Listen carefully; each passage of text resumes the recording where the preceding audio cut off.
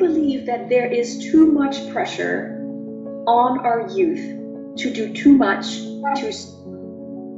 They have a tremendous amount of homework. Already, my son is in grade 2, and I can see that in grade 2, he's doing what I used to do in grade 3. In grade 1, he did what I did in grade 2. In kindergarten, he did what I did in first grade. So we're pushing the expectations younger and younger.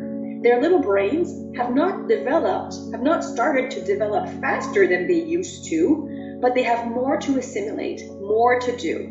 And it starts right from kindergarten. But by the time they reach high school, they have to be involved in sports, right?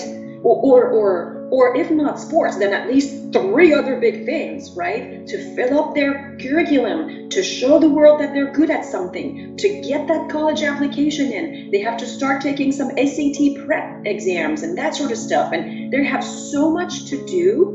We focus so much on what they do, and we forget to train who they are. We forget to give them a chance to discover what their passions are.